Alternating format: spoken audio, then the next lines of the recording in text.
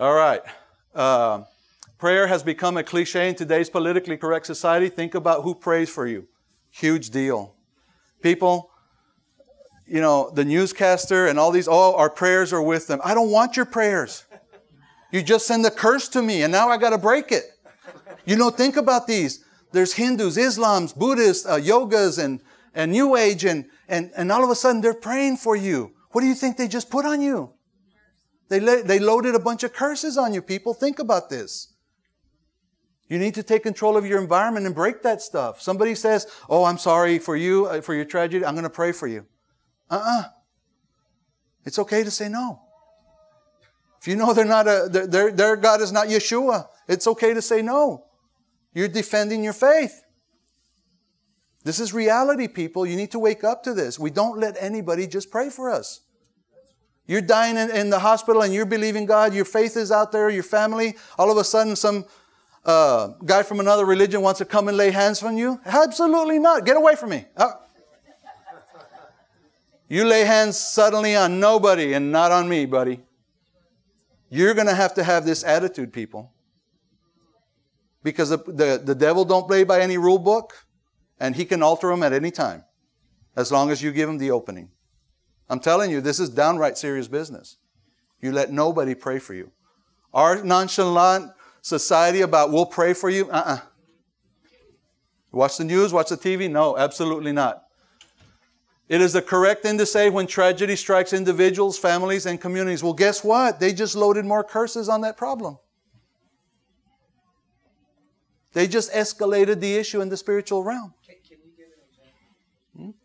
Well, these people over here that got shot in the school.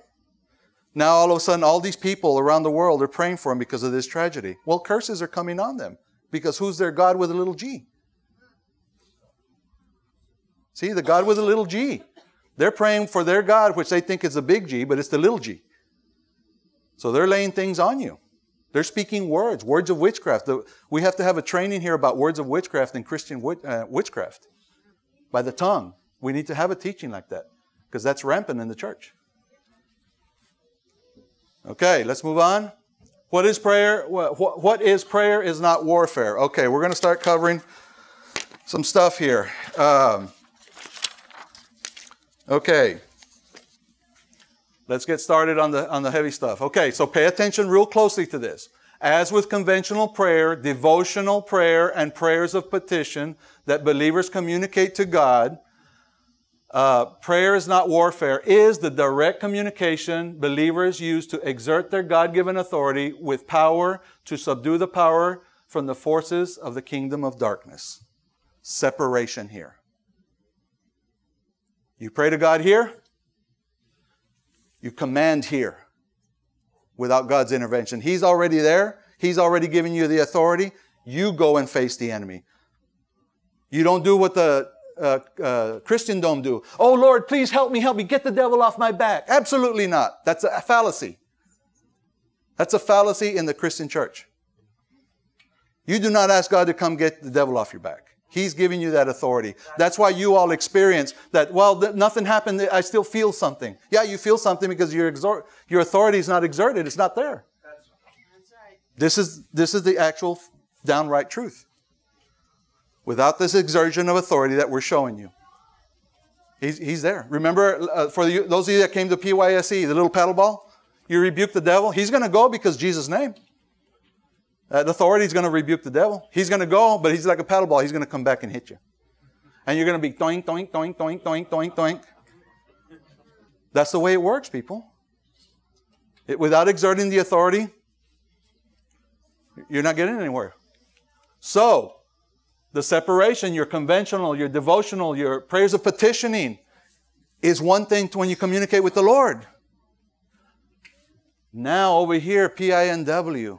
You say to the devil, in the name of Jesus, I command you. I have full authority in the name of Jesus Christ, and I command you to leave now. You exert your authority directly to them. You speak directly to that. Okay? We're going to give more examples. In addition to prayer, prayer works side by side with warfare prayer, but the difference is that you directly communicate with the forces of darkness and you command their works and effects to be destroyed, as opposed to petitioning God. Use both interchangeably. We have prayers over here. We're going to go over a bunch of examples for you to start working on your prayers. You're going to have homework when you leave here. Number one, the enemy's aware that you're getting some training that's going to be a threat to him, and you're going to have to stand up for yourself.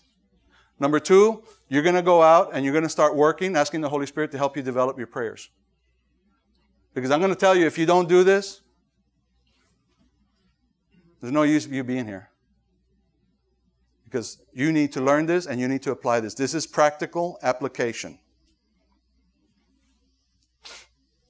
Okay, basic prayer examples. In this example, this is going to be a very simple one.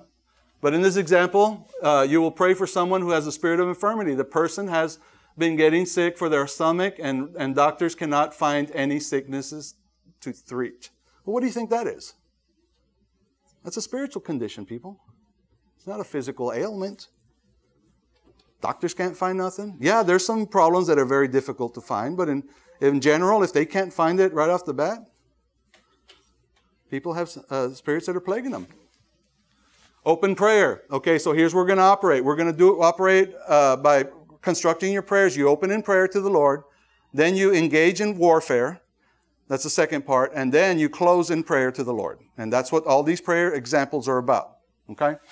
So, Lord Yeshua, I thank you that you bore the stripes on your back for our sicknesses and diseases according to 1 Peter 2:24 and Isaiah 53:5. And this applies to Jane. Our sick person is Jane. Okay. You see what's being done here? I'm going to tell you, when I hear prayers, I don't hear the authority and I don't hear the scriptural references. That is a bad place to be for a believer, especially a well-versed believer that's been around for a while. If you're not exerting that word, that's your power. Where do you think this sword came from? What do you think this represents? It's the Word of God. If you're not exerting that, on your mouth, the Word of God. Okay? So Isaiah 2:20, 1 Peter 2:24, by His stripes we are healed. Isaiah 53:5, by His stripes we were healed. So it's Yeshua coming, taking all the stuff on His back for us, all the torture and the torment for us to be healed. So you're claiming the word for this person, Jane. You're interceding at this point. You're praying on behalf of them. Warfare prayer. I now speak in power to the spirit of infirmity. You can call it out by name if you know it. And I curse you and I curse you to die at the roots. And I command the spirit of infirmity to leave Jane now in Jesus' name. You directly speak to the enemy. Not praying over Jane and giving petitions to God. You're speaking directly to the kingdom of darkness that's attacking this person. I know this is going to take time. This is a process for you guys, okay? But this is what needs to be done. If you're going to experience fruit in the spiritual realm by being victorious by warfare, you're going to have to exert your authority here like this. Okay? Closing prayer. Lord Yeshua, I thank you that I have all authority over the spirit of infirmity and over all the power of the enemy according to Luke 10:19. Amen. See, exerted the word, reminded God, hey, Lord, you gave me this authority. I'm using it. I'm using it. Okay? And see, Christian Dome, leave out this part here. And this is the meat. This is the meat of the prayer to make the enemy go. Are you all with me? Okay. Come on, wake up. I want people to wake up. I want you to understand this. This is real. This is not, just another message or another teaching. This is real deal. I want you to learn to apply this. Is that what you're going to hand out? Yes, we have sample prayers. This prayer is not on there, but there's 3 other ones, and we're going to go over them. Okay, let's move on. We got a lot more material to cover. When in prayer, always ask the Holy Spirit for revelation. Revelation is the biggest thing that you need, and who is the one that gives it to you? Who's your comforter and your teacher? The Holy Spirit. You got to be with Him, just always by His side. Hey, Holy Spirit, what's going on here? Show me this. Give me a revelation. What's this problem? What do I need to pray for? You got to keep that communication link. Boom, boom, boom, boom, boom, all day long. You get off track, you start doing your job, you do your job 4 to 8 hours a day, then you connect back with the Lord. You say, hey, Lord, I'm here, what's going on? There's this problem, give me revelation. You need to get revelation. You need to be able to hear in your spirit when He speaks to you. If you're null in your spirit, you need to ask the Holy Spirit to help you. If your spirit is desensitized to His voice, this is a crucial, crucial step. You need to start asking the Holy Spirit to help you to gain your hearing back in your spirit. Remember in PYSE I talked about having allergies all the time, and I take an antibiotic and it doesn't work. That's what Christians are like. They're immune to it. They're immune to hearing. They're immune to being sensitive in the spirit, the perception, the discernment. Okay? All right. John 14:26. But the Comforter. Who's the Comforter? All right. Which is the Holy Spirit, whom the Father will send in my name. He shall teach you all things and bring all things to your remembrance whatsoever I say unto you. He's the one who communicates.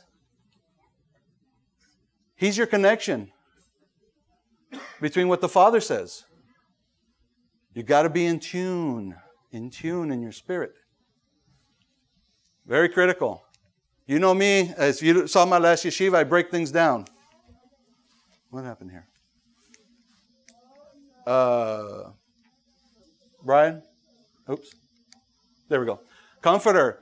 G3875. Parakletos. An intercessor. Counselor. Advocate. Comforter. That's what He is to you. He's your advocate. He's your comforter. Why we would not utilize Him, I have no clue. You have to utilize the Holy Spirit. He's in this whole plan. Without Him, you better not get in deliverance ministry or healing ministry. You better be careful. You're an open target. You're going to get hit. You're going to get hit hard if you don't operate in the Spirit. Without Him, what does the Word say? We can do nothing. All right? All right. When praying for someone, and when possible, always try to get the person's name and ask permission to pray and intercede on their behalf. Why? Bingo. Bingo. They have a will. What if they don't want you to pray for them in the first place? What if they had a bad day? Your prayer is going to be non-effect. What are you wasting your words for? It's like throwing pearls before swine. Throw them down there. Let them get trampled on.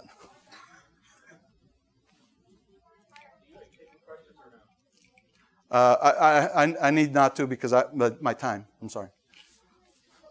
Okay? I want to awaken you to that concept there. Your will is so important. We're going to talk about the will later on. Okay, on opening and closing prayers, always report to quoting Scripture when applicable. The Word weakens the enemy's grasp. It's all about the Word. What's that sword? The Word on the tip of your tongue is a sword. You need to go cut them down. Hatchet them up. Chop them down. If there's many of them, chop them down. Okay, prayer effects. On warfare prayers, always resort to using the weapons of warfare from Scripture. The bloodline, the sword of the Spirit. Bind them, rebuke them, command them.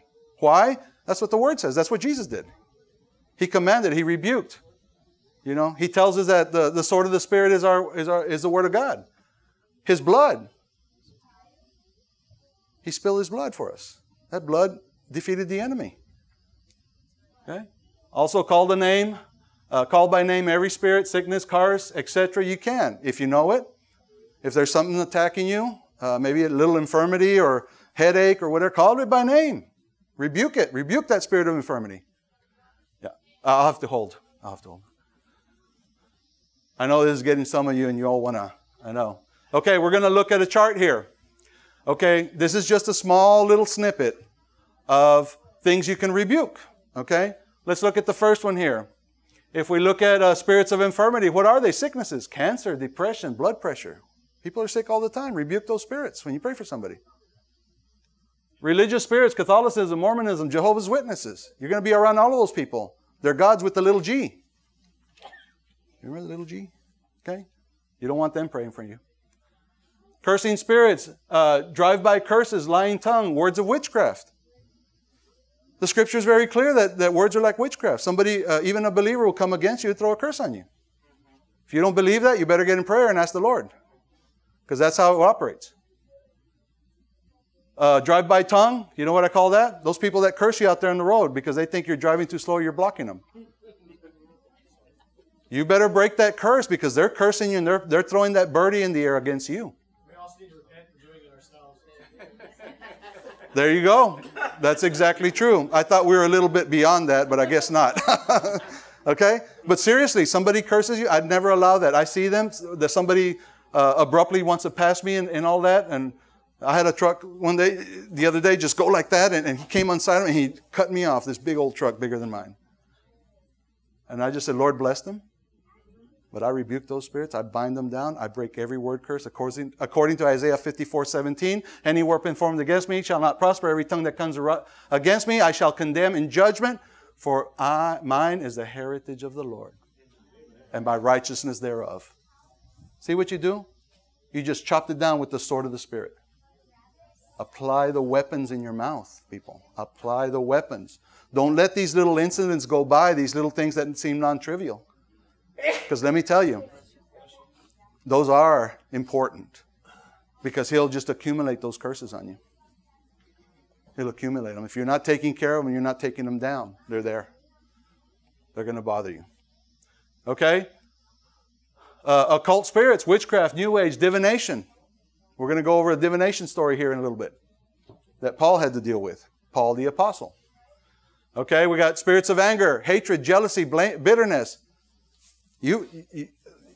I could probably say a number of you in here have experienced this from other believers in the church. It's Christian witchcraft. Christians coming against Christians. The tongue. The tongue is a fire which no man can contain except God. James 3. See, you got to have that word in you. It's got to be right here. You speak it out, break it, quote it. See, that's why Christians get hurt, because they don't do that stuff. And they wind up going through these turmoils all the time because they're not taking their rightful authority. Okay? Spirits of perversion, rape, incest, fornication. Is that still happening in your life? You got spirits. You got something that's plaguing you. Spirits from objects, demonic game, occult games, dream catchers. You have any type of that stuff in your house? You better get rid of it, man. I'm telling you. You better repent and get rid of this stuff. These objects here are no different than somebody practicing voodoo in Africa and putting a curse on a bunch of items that they have and they buried them. You know what they do with those relics now? Those relics are uncovered by archaeologists and they're put in a museum for you to go pay to go see them. You realize that? I'm serious. If you all have been, we've had to repent to go see the mummies. Display in Dallas. Many years ago, we repented. The Lord convicted us. I'm not playing. This is a real deal. Why? You're going to patronize death. You're paying homage to Satan by looking at death and who they believe in, which is Satan. These are real. People get attacked by these things. And you all need to wake up to these kind of things. Okay, spirits of music, occultic songs, symbolism, paraphernalia. Yep, the enemy has the same access to you. You can see children demonized by these things. And the parents wonder what's going on. Oh, they're just teenagers. It's all right. No, it's not all right. Because Satan's got a clutch on your child and he's going to take him down when he can. All right. It is of your best interest to know your environment and what kind of spirits are around you. Ask the Holy Spirit for discernment. You need to ask. Something's bothering you. You just feel a little bad inclination about something. That's the Holy Spirit talking to you, man. You need to pay attention to that. And you need to respond to it. Say, Holy Spirit, what's going on here? Show me. Reveal to me. Revelation, remember? We seek the Holy Spirit for revelation. Because we don't know that stuff. How can we know all the spiritual stuff that's out there? Absolutely not. But He knows it. And He will reveal it to you. Whatever you need to know. All right.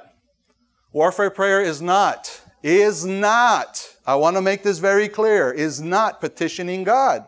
You don't come during your times of trouble, of warfare, and start petitioning God. Lord, help me, please. Lord, help me. The devil's on my back. No. Fallacy. That's not what you do in Scripture. Jesus spoke directly and He commanded. That's your responsibility. I want to make this absolutely clear. This is very important. Absolutely clear. You need to come directly to the enemy on your own. You have all Jesus' backup. He's given you the authority. It's all there. But you have to step out by yourself and you have to attack the enemy. Okay? All right. It is pointless to petition God for help when He has already given us the power to use His name. He's given it to you. We're just trying to teach you how to use it because you have it too. There's no difference between you and me. We're all in Christ's body. The same thing He gave you, He gave me. The same thing He gave me, He gave you. No difference. Now you got to use it. Okay, warfare prayer is not begging God in prayer. My goodness, people, I've heard this in prayer circles. When are we going to learn? God's children are beggars? Think about this. We're begging. I'm going to tell you something. You hear somebody begging in a prayer circle? You need to, in love, pull them aside, give them a little education in the Scripture. I'm serious. This is downright serious here. You need to take them aside. Because that's polluting that whole pool of prayer right there. We don't beg God for that. He's given us everything. We need to apply it. Begging God is also pointless because He is expecting you to stand up to the enemy to fight your own battles. Yeah, He's there. Don't get me wrong. He's there. But He expects you to do it. Direct combat. Direct conflict. I come against you in the name of Jesus. You've got to exert that authority. Some of you will or have in the past experienced somebody manifesting. If you didn't do that and you get another opportunity, you better take advantage of that opportunity. Take that spirit down. The days we're living in right now, the things that are happening currently in the government and worldwide, let me tell you, there's an onslaught of spirits around Christians. They are attacking them by droves. And I could only tell you because of experience. That's all I know. I see it all the time. Every week, every day, on the TV, on the radio, at work, go to the hospital, everywhere I'm seeing manifestations. You're seeing them too, but you may not be recognizing it. Your perception needs to change. You need to ask the Holy Spirit. Your perception needs to change inside of you. Okay, warfare prayer is not about flooding heaven with prayers when He has already given you the authority. Some people say, man, I prayed all day. Well, what happened? Well, nothing happened. I've heard that. What are you praying all day for? In fact, I've heard that many, many times through the years. And my question is always, well, what happened? Well, nothing, but the Lord is graceful and gracious. Yeah, He is. I know He is. Did that resolve your problem? No. Okay. Well, what are you doing with your authority then? Authority? They look like a deer in the headlights. Authority? Seriously, I'm not joking. I'm not making this to be fun. This is not a fun thing. This is horrible. But these are things you see in ministry. These are things you see in real world. That's wrong. I think the counseling term is learned helplessness. The what? The counseling term is learned helplessness. Learn helplessness. Yeah, pretty much. Yeah. Okay, you can exert your authority directly to the enemy. Warfare prayer is not fighting the enemy physically. I want to tell you again. I have heard this about a dream, and they woke up and they started giving judo and karate kicks and high fives and, and wow, doing the thing like that. People, how ridiculous is that? My goodness, let's wake up. Again, grab that person over in love. Say, hey, you don't do that. The Word says you don't do that. The enemy's got a scheme on you. He thinks that you're fighting a demon. You're not. has nothing to do with it. And I'm going to prove it to you 2 ways.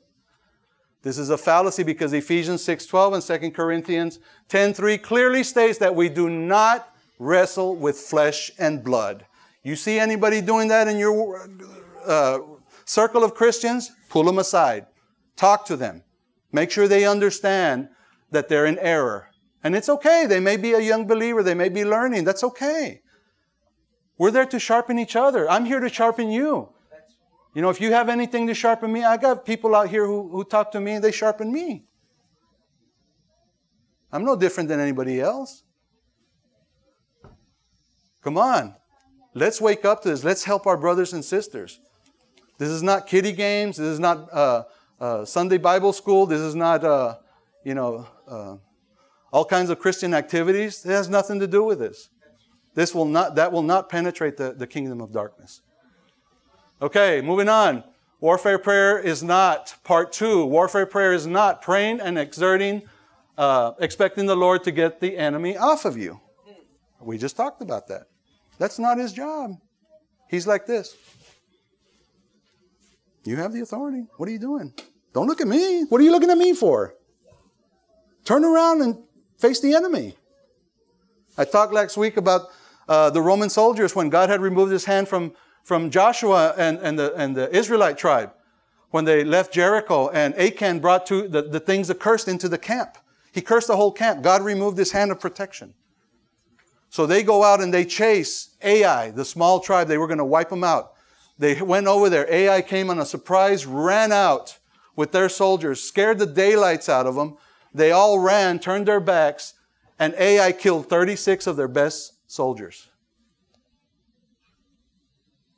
Then the elders and the leaders, they're on the ground, they're renting their clothes, their garments, and they're throwing dirt on their head. They're on the ground like they used to do back then. You've all read the Old Testament enough. You all know what they did. Down there, throwing dirt. Why, God, why? Take us back to Egypt. Take you back to Egypt. So God says, it sounds kind of like the Lord was sarcastic. He says, Joshua, what are you doing down there? Get up off of there. Read that part. It sounds like he was being sarcastic with him. He says, Joshua, what are you doing down there? Get up off of you. What are you doing on the ground? You brought us over here to kill us and to defame your name. Now he's pointing the finger. To defame your name here in the land. How foolish was that? Send us back to where we came from. No. The reason this happened because you got a thing accursed in your camp. And we're going to talk about curses next. Big deal. I won't go any further. I just wanted to prove my point. Because he has already defeated Satan at the cross, the blood. You got to get that bloodline. You got to get that sword of the Spirit. Right here. Talk it. Okay? All right. Yeshua now has given us power and responsibility to overcome the enemy. So, today, for those new that are here, not the ones from PYSE about a month ago, for you that are new today, I'm going to challenge you. You need to go out and you need to start taking your responsibility. I know all of your houses are not clean. I know there's things there. We get calls from people that were surprised that they're having demonic problems. Just like, wow, these people? Wow. What's going on over here? All of a sudden you find out there's a whole mess going on in people's lives. If you drive by a neighborhood, look at every house, I guarantee you there's a turmoil in every house in some way, fashion, and form. And it's got activity in it. When I drive by neighborhoods, I look at them, and I'm just like, man, problem here, here, here, here. There's a problem everywhere. In every house. The enemy's active in every house. Warfare prayer is not a distorted, assumed understanding of Scripture. This is called error. There's a lot of assumed, distorted understandings. Well, my friend read the Bible and they told me this. And well, this and this and this. And you're listening to them like, well, let's go back to the root. Let's go back to the Scripture. Okay, what does it say? And you're having to listen to them and prove them wrong. Again, take them to the side in love. Hey, brother, I got to tell you.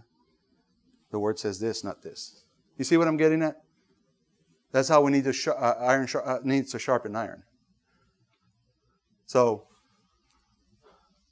For this reason, so many prayers are unanswered. I'll guarantee you, if we had a poll, probably every one of you would say that you had a prayer that's unanswered. For some reason. And it's probably error. We've all erred. I've erred in the past when I was young, growing up, trying to learn, calling on the Lord. Hey, Lord, show me this. What's going on here? Why is this happening? Why did this manifest? I don't know. What's going on? You need to see my testimony in the last yeshiva for PYSE. Okay? Talk about all of that stuff. It's real. And you know what? I called and he answered. Amen. Bit by bit, but he answered. He answered on time. I'm going to tell you something. He answers you not on your timing. He answers you on His timing. You don't get pushy and shovey with the Lord. He's going to answer you when He's ready to answer you, when He knows the time is right.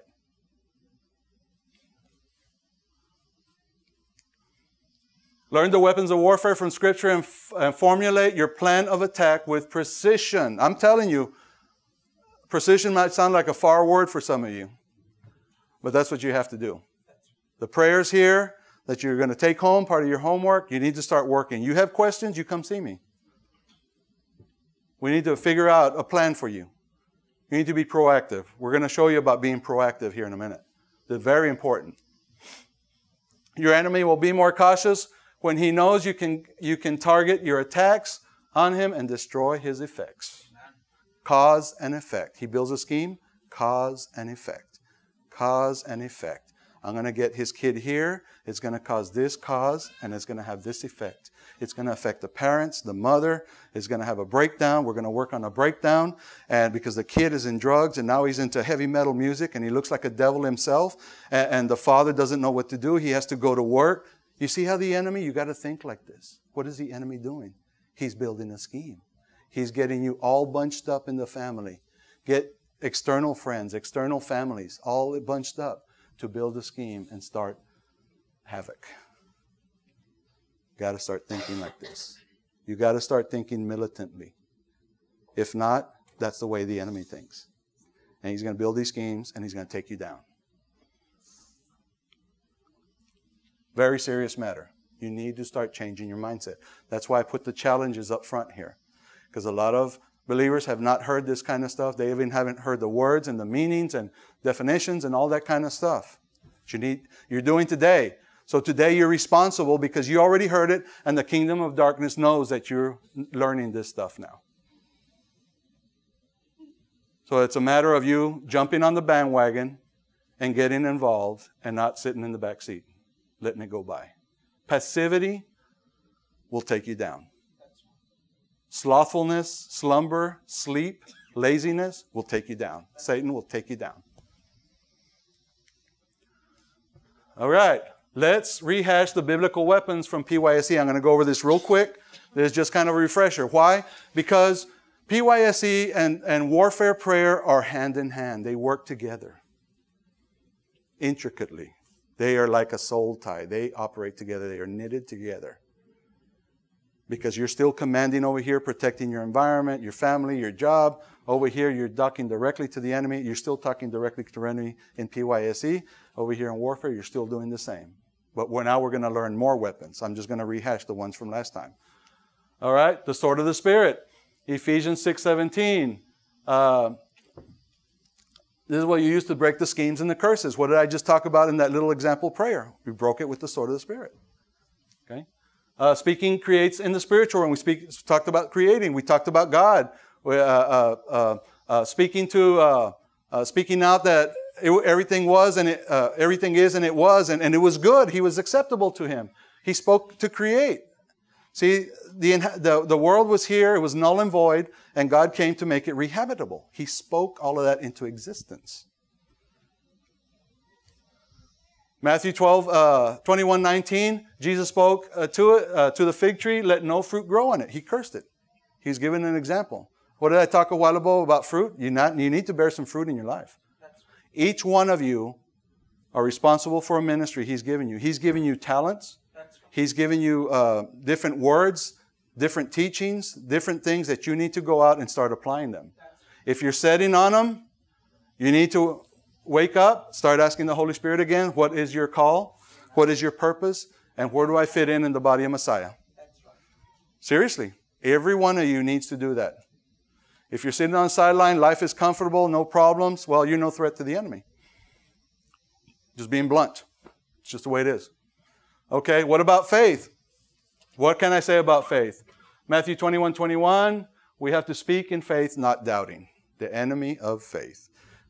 I don't know where you're at. If you have a problem right now understanding or accepting some of these concepts and teachings I'm giving you, you really need to come before the throne. Come before the throne that you may obtain mercy and find help in a time of need. Quote the scripture. Put God in remembrance of His word. It's key. Hebrews 11:13, through the faith, the worlds were framed. What did God do? He spoke in faith. It was created. Voila. The worlds. It doesn't say world, not the earth. The worlds. You get a chance, read the second half of Proverbs 8. It's fascinating. Where the Holy Spirit was first with God when He formed the worlds. Wonderful. Man, you need to get into second half of Proverbs 8. I love it. I read it all the time. But you look at God's creation, how He worked, how the Holy Spirit was right there, being His handyman, His crafty man. Always delighting in His work, His marvelous work. Okay? Without faith, it's impossible to please Him. In faith, believers are to speak and create in the spiritual realm. Okay, we got to move fast here. Binding and loosing, let's take a look at the binding process. I'm going to kind of go through this real quick. And Jesus answered and said unto him, Blessed art thou, Simon Bar-Jonah, for flesh and blood did not reveal it unto thee. So who reveals it to you? The Holy Spirit. He's telling you right there. It's plain and simple. By faith, by my Father which is in heaven. 16:18, and I say unto thee, thou art Peter, Simon, upon this rock I will build my church, and the gates of hell will not prevail. Matthew 16:19, and I will give unto thee the keys of the kingdom of heaven. And whatsoever thou shalt bind on earth shall be bound in heaven. Whatsoever shall loose on earth shall be loosed in heaven. Direct, simultaneous communication between heaven and your faith. There's no gap in between there. There's no break. It's a direct communication. We have direct communication with the heavenlies. We need to utilize it. All right. Now let's add more biblical weapons to our toolbox. All right, let's go on. Praise and worship. I'm going to go real quick. Acts 16:25, paraphrase, Paul and Silas prayed and sang praises unto God, and suddenly there was a great earthquake, and everyone's bands were free. How many of you, brothers and sisters, believe your hands are bound by the enemy? Or a family member? Or your kids? Because they are. You can break them. The power of prayer of agreement. How many of you called up somebody and say, hey, we need to pray and agree? One could put 1,000, two could put 10,000 to flight. What are you doing? You're putting demons to flight. You're breaking them off. The concept, you need to go when you get into intercession or prayer in agreement with somebody. You need to call somebody and get an agreement going on. Just take them down. Break them off. Very important. Okay, Matthew 18:19, if two shall agree on earth as teaching anything that they shall ask, it shall be done to them of my Father. Where? Which is in heaven. You speak it down here, and it happens up there. Direct communication, just like binding and loosing. That make sense to you? Two direct communications, and we don't lose connection like direct cable, or my internet connection. We don't lose connection. We don't have to call up the company. Hey, Lord, connection broke again. Can you fix it? Yeah, I'll fix it in a couple of minutes. Okay. No, it don't happen. Direct communication. Seriously, I'm being serious. Direct communication. You need to take advantage of it. Now we're going to learn the dunamis power, dual power, the exousia and the dunamis. We're going to talk about this because this is powerful. And when you learn this and the words behind it, you'll be able to structure your prayers with exertion and with miraculous power. Okay? That's what this is about. Okay, power. G14:11 is dunamis, force. First word off the bat, force. What is Jesus? He's a force. His name's a force. His power's a force. Everything's a force. Specifically, miraculous power, usually by implication, a miracle itself. The miraculous power of Yeshua, the dunamis power. This is what you use when you go and pray for people. You claim the dunamis power over them. Break the power of the enemy. Okay? Ability, abundance, meaning, might, mightily, mighty deed. Worker of miracle or of miracles, power, strength, violence. Violence and God's force. Mighty, wonderful work. By implication, to disturb. We're going to talk about these. All of these apply to the dunamis name. And when you exert that dunamis power. Okay. All right. Now I want everybody to get excited here. If you don't get excited about Jesus and His power, I don't know what's going to excite you people. That's right. But let's talk about this for a second. The dunamis power is the force. Okay? He's the miraculous.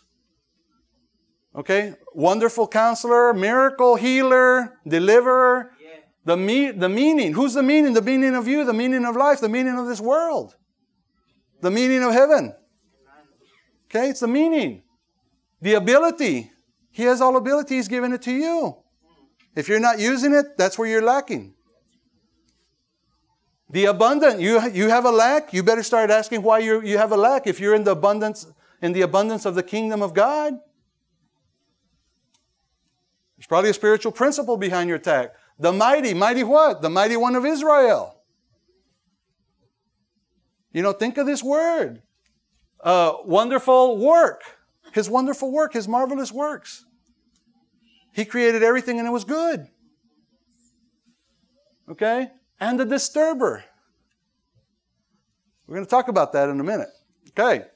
All right. So in the New Testament, dunamis occurs 123 times in 116 verses. And the exousia occurs 103 times in 93 verses. Okay. There is, what I want to say about this here.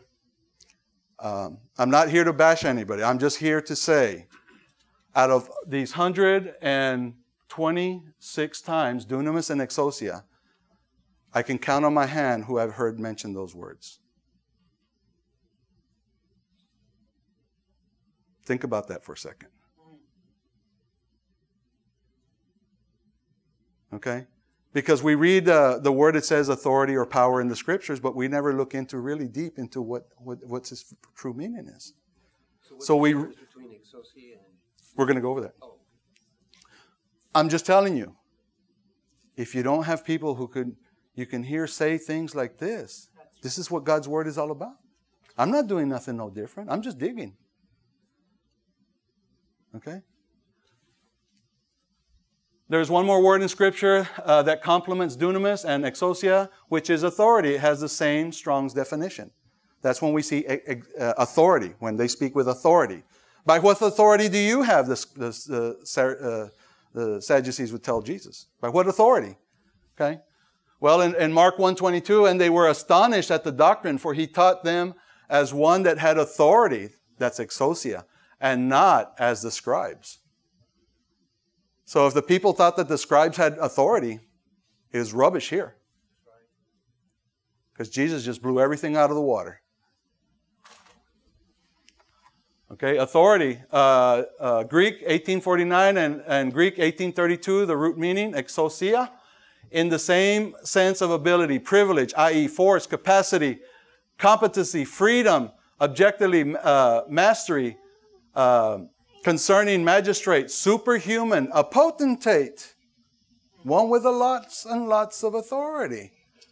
Token of control, delegated influence, authority, jurisdiction, liberty, power, right, and strength.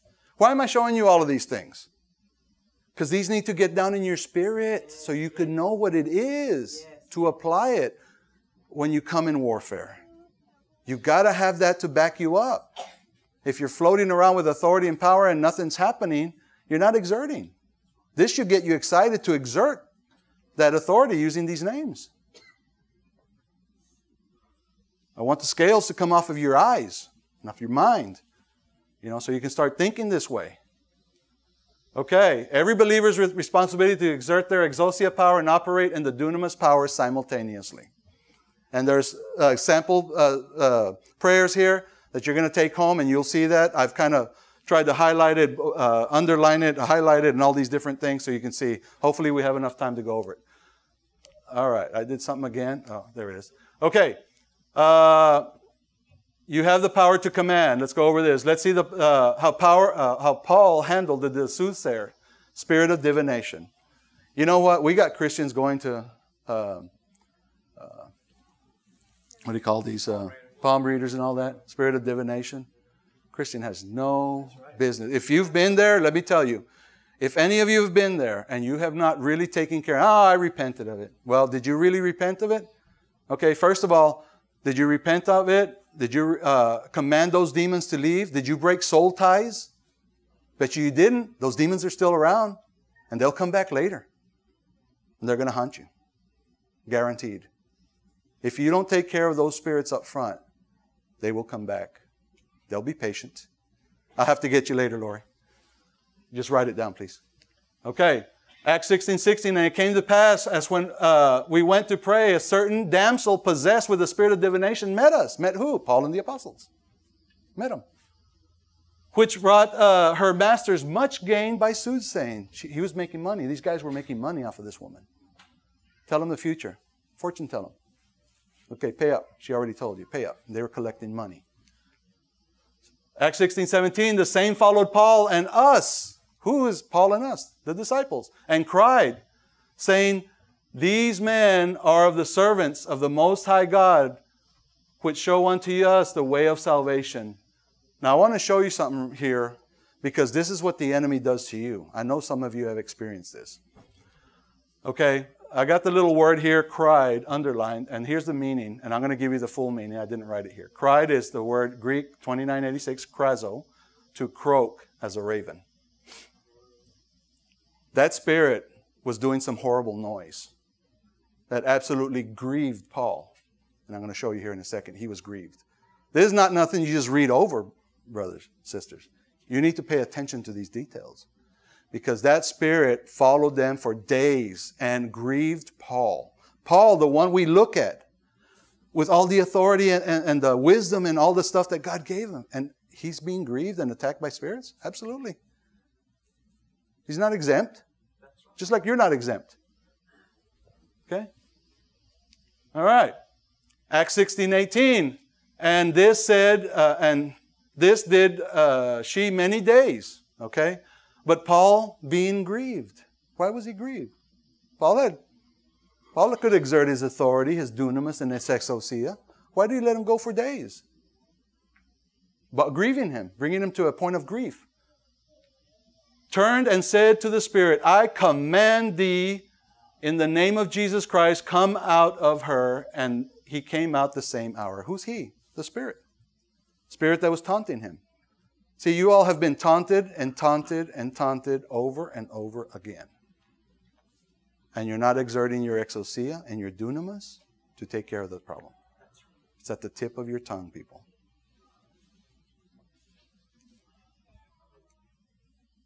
Now let's see how Yeshua handled the demoniac. Famous story. You probably read it 1,000,000 times yourself. But we're going to look at some details. I'm not so concerned about all the story. I want to look at some details here. It's all in the details. Luke 8:27, and when he went forth to land, there met him out of the city a certain man which had devils long time and wear no clothes. I'm sorry. I didn't give you the full meaning of I meant to give you the meaning of cried. Okay, so cried, it's a verb. It's to croak as a raven or scream, i.e. generally to call aloud, shriek, exclaim, entreat, cry out.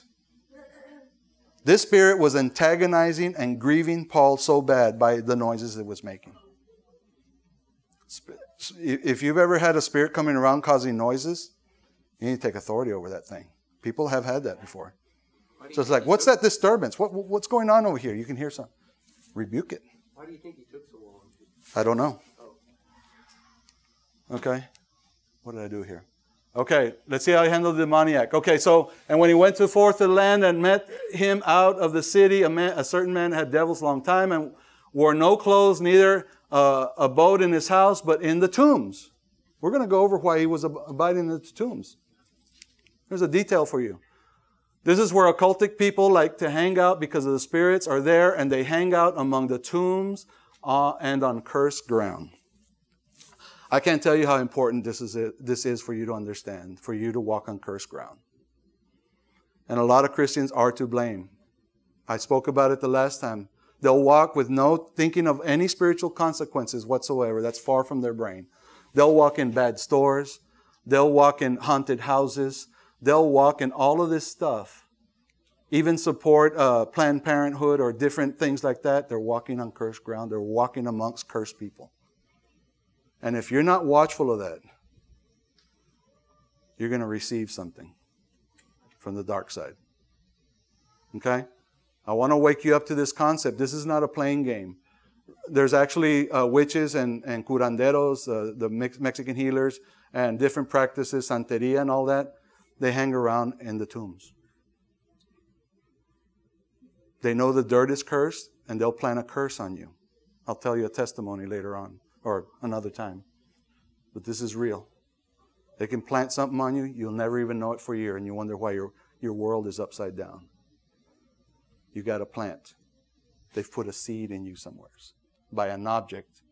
Or they can even give you a digestive curse by you eating something that they gave you, somebody that wanted to put a curse on you.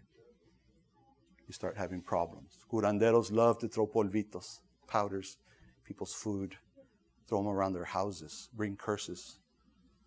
All the religions have this type of stuff. Okay? So you need to be aware of religion, at least at a top level, people. You need to know what they do. What are their common practices? What can they do? If they targeted you and they wanted to put something on your house and something's going wrong, how are you going to find that out?